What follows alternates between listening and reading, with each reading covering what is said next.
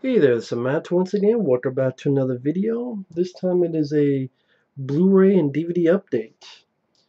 Most of these I picked up probably in the last week or so. First off, one is a gift from my good friend Mike, OCP Communications. Rapid Fire on Blu-ray. This is from Twilight Times. He told me not too long ago that he got this for me, which that was kind of him. Didn't expect that. I did send him something in the mail. Hopefully it gets to him soon. Figure at least I could do a bit of thanks. But yeah, Rapid Fire. Love this film. Brandon Lee. The commentary I did with my friend Efrey should still be up on my channel. Great film. Brandon Lee is missed the guy so much. And wonderful flick by Dwight H. Little, the director of Marked for Death and Halloween 4. I checked the film out pretty quickly. There's a nice little booklet where they talk about who's the person that Julie Kiergo said some really nice things about the film. He had some really cool pictures. Not happy this Twilight Time because they do the bullshit 3000 limited thing, but this is a really wonderful gift. There is artwork on the disc. And then features, you're not getting much for features. You're getting a trailer. You get a 5-minute featurette from back in the day, which is Brandon Lee talking about the film. And then another 2.5 minute featurette from back in the day called Introducing Brandon Lee. So, I mean, it's nice to see those little bits. And then you have an audio commentary with composer Christopher Young and film historian Nick Redman. Try to listen to the commentary. It's just about the music, the score, which is not a bad score. Christopher Young seems like a nice guy. Of course, he did Hellraiser, Hellraiser 2, The Fly. Pretty much talks about what goes into composing a film, making a film, how, he doesn't want to be known as just the guy who did Hellraiser. Says some nice things about working with Dwight H. Little, because he also worked with him on Murder 1600. Seems like he likes the film. Tells a nice story about Brandon Lee, how there was like a premiere or something about watching the film after it was in its finishing stages. Brandon Lee said some really nice things to Christopher Young about the score, saying, "Oh, your music helped my performance. Be better." And Christopher Young really took that to heart. And Christopher Young said a very nice thing. Said, "Man, I want to work on all this guy's movies." And him and the historian being sad about what happened with Brandon Lee. So that was a nice little story. But again, unless you're really big into music and musical scores, you're not going to get much from the commentary, in my opinion. So you're not. First off, you're getting this. You don't be paying a chunk of money, I'm sure. And you're not getting it for the features, because other than that, again, it's little features from back in the day in a trailer. No deleted scenes, no new interviews with Dwight H. Little or Alan B. McElroy. I wish that was the case, because Alan B. McElroy did a wonderful job on the commentary for Halloween 4 DVD about writing the film. Would love to have had Alan B. McElroy or Dwight H. Little talk about the movie. Maybe both of them be on a commentary. But the film looked great. I'm a big fan of the movie, so it's very nice to have this on Blu-ray. Thanks to my friend Mike OCP. Then this is the stuff I picked up. Some DVDs. First off, Open Windows. Picked this up because I like Elijah Wood. I have some of his films, Grand Piano, which I think is an underrated flick. Sort of think a phone booth, but in a concert hall, music hall, with Elijah Wood playing a piano and John Cusack is a sniper. Pretty much telling him, if you play the wrong note, I'm going to shoot you. I reviewed Grand Piano. Cooties, which I do like. I do want to pick up the Maniac remake on DVD. It's been a while since I've seen that, and remember it being surprisingly good. So, this is another one I want to give a look. Not sure how I feel about it, because it's interesting on the visual note, because it's doing the stuff that Unfriended did, but in a thriller aspect. it just, in the third act, it's not a downbeat ending. It just does a lot of twists and turns. And you're wondering, did it really need this twist and turn stuff in the third act? And it's definitely a film that you have to be suspension of disbelief. So, I mean, I didn't hate the film. Maybe it's a film if I watch again, I'll like more. Again, it was different. It was interesting on the visual note because it all takes place on a laptop, and the focusing on different windows that open on his laptop. But I don't know, the twists and turns in the third hour was kind of like, what the fuck? Kind of that reaction. Tank, a film no one knows about. Produced by Erwin Yablans. Music by Lalo Schifrin. This is a film I saw when I was a kid. I remember having a little bit of fun with. It stars James Garner, may he rest in peace. Also has C. Thomas Howell, James Cromwell, and Shirley Jones from the Partridge Family. James Garner is the sergeant major who saves this woman from this asshole sheriff. The sheriff can't get to James Garner, so they gets to James Garner's son, puts him in jail for a crime he didn't commit. James Garner's pissed, so he's like, fuck that. Takes his own personal Sherman tank, busts his son out of jail, and they try to make it across the border to another state to get a fair trial and get some law and order and justice. So, interesting idea. James Garner, C. Thomas Howell do a nice job. James Cromwell is like the asshole deputy to the evil sheriff. Yeah, an interesting little film that no one talks about, no one may even know about. I just like the idea. I thought James Garner and C. Thomas Howell worked well together. And fun idea of a guy having his own tank and busting his kid out of jail with it. And yes, this is a Good Times release. So right there. So it's not the best DVD, but I think this came out in 1984, I believe. Decent little flick. Tales from the Dark Side, the movie. Not Tales from the Crypt. I think Tom Savini one time said this is the unofficial real Creepshow 3. Got this because one, it's a pretty decent anthology of 3 stories. One with Steve Buscemi, Christian Slater, and Julianne Moore, and it deals with a mummy. Second story where David Johansen from Scrooge, he also sang that song, hot, hot, hot, da da da da da. He's on fire because he's hot, hot. That guy, he's in the second story about a hitman trying to kill a cat. And then the third story has James Remar as a good guy. Also has Ray Don Chon, and it deals with this gargoyle. And a bit of a tragic story. What's nice about this DVD, it has a commentary with the director, John Harrison, who is a composer. He did the music for George Romero's Day of the Dead, among other movies. And on the commentary is George Romero, who wrote one of the stories, the cat one.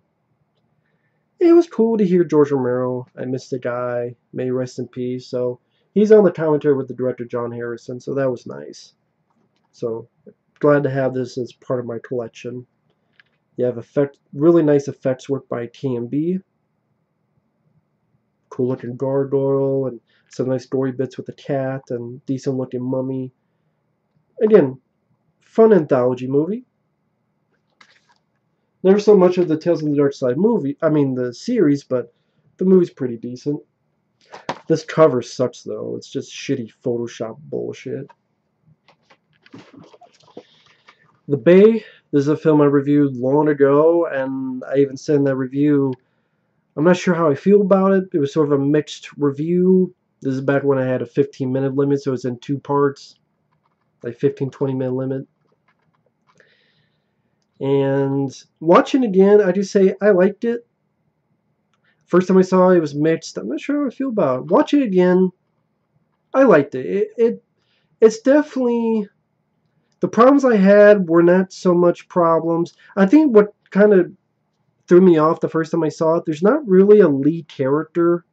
There kind of is with this woman who is talking after the fact, and she's a reporter, but she's not in the film a lot. There's many moments where it's about this town. It's a found footage, but it's like a bunch of footage put together as if it was a documentary about this small town by the bay and these isopods wreck shit, and sort of an outbreak type of movie.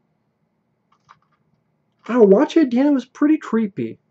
It's pretty creepy at times. The director is Barry Levinson, the guy who did Rain Man, Toys, very underrated Robin Williams film. Again, the way it was put together, it's not one narrative, unless the narrative you want to say is, this whole town get fucked up by this thing, but you see a bunch of different, like, little pieces here from the doctor, little pieces here from a random girl, piece here from these divers, and later on their bodies are found, and this is their footage from before. And maybe that threw me off at first, because usually found footage, you focus on one or two set of characters, and here it's a bunch of stuff, but this is not a bad movie. Of the found footage genre, I would say the 1999 Blair Witch Project, As Above, So Below, Exists, like that stuff would be the top of the list. Cloverfield, Chronicle. But if I did a top 10 list, this would be on there. The Tunnel, that's very up there. The Tunnel would be in my top 3. Blair Witch Project, 1999 one, not the newer shitty one. The Tunnel and As Above, So Below would be probably my top 3. Then Exists. And I'm not sure what else, but this would be in the top 10. Watch it again. If I couldn't make my mind up before, watch it again. I'm like, not a bad movie. Not a bad film. Hell, I like it more than these two fucking movies. Insidious, it's not a badly directed film. Maybe I need to see the film again. I definitely like it better than any of the fucking Paranormal Activity movies.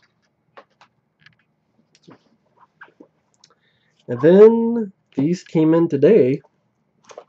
Deadpool 2. I'm a fan of this movie. I would say if I had to pick so far, it was between Mission Impossible Fallout and this one is my favorite of the year. If I had to pick, I would say this one. And it's hard to pick between. I would say this one, especially watching this Blu-ray. Fun Blu-ray. It has both cuts of the film. It has the super duper cut as well as the theatrical cut. It's nice that they put both versions on there. On the theatrical cut, there is a commentary, which involves Ryan Reynolds, as well as the director and the writers. Fun commentary. You have a bunch of the stuff from online, like the Celine Dion music video and the behind the scenes of the music video that Celine Dion did. The trailers, the Water is Wet, where he's Bob Ross, like that fun stuff. You have some interviews, a bunch of interviews. Like one's 15 minutes long, one's 10 minutes long. Gag reel. Deleted extended scenes, it's only like 2 minutes worth, so it's not a lot. Alternate takes. Cast of characters. Deadpool family values, that's like 15 minutes. David Leitch, not Lynch, directing Deadpool 2, so, interview with the director. Fun Sack 2, that's where a bunch of that stuff in. A commentary, having 2 versions of the film. That was a lot of fun, so very entertaining movie. And I could say, I don't mind the first movie, but I think this was an improvement on the first movie.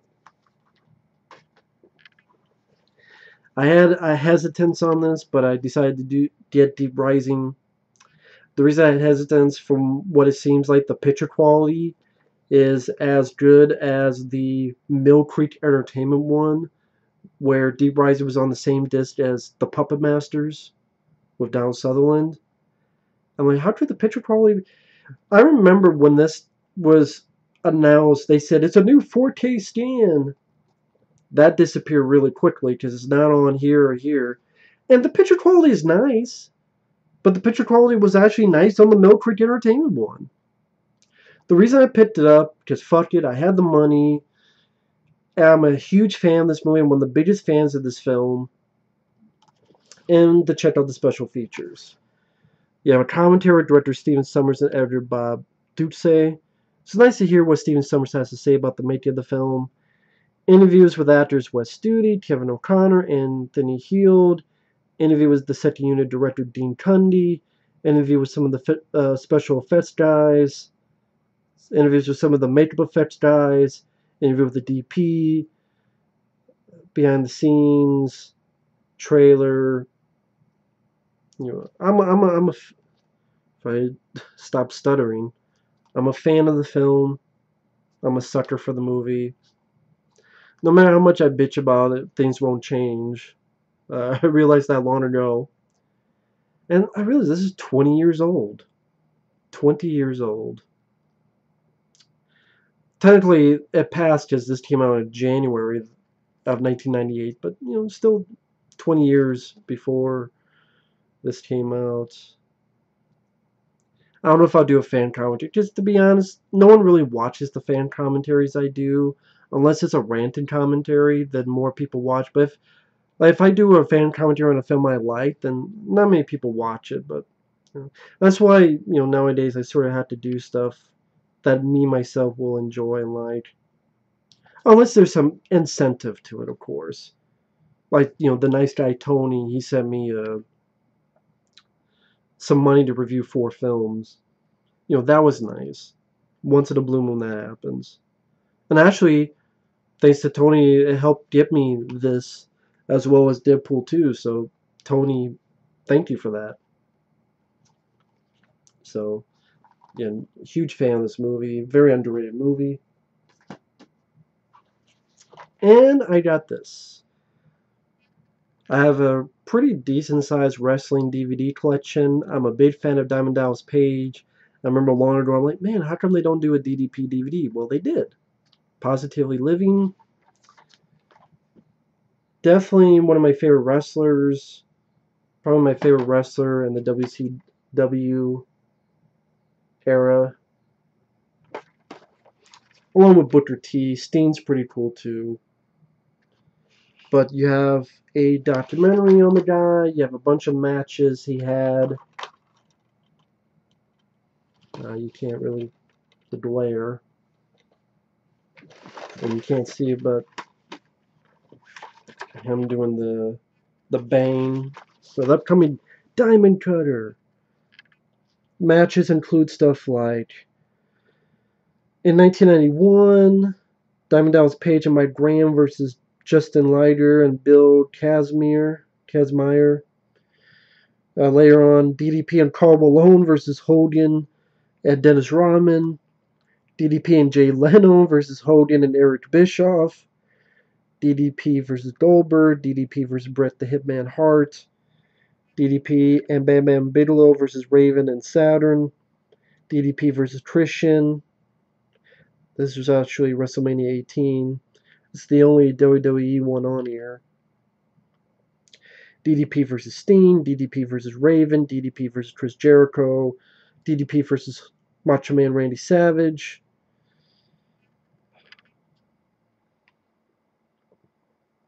DDP versus Hulk Hogan. DDP versus Eddie Guerrero.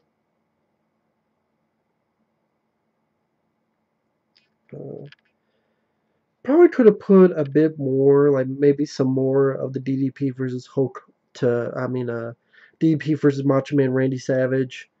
They only have one of them because it seemed like they had a really good